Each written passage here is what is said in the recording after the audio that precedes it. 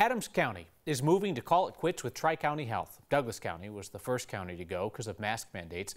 Today, Adams County's Board of Commissioners said they'll file a resolution to withdraw from Tri-County at a meeting next Tuesday. Adams County contract runs through 2022. Then they plan to have their own health department in place by 2023. Adams County partially blamed Dougco, saying the Dougco's decision to leave Tri-County forced Adams to evaluate its own health services. Arapahoe County's Board of Commissioners said they were sad to see the 55-year partnership end. Arapahoe County, about to be part of, Unicounty Health, said it is exploring its options.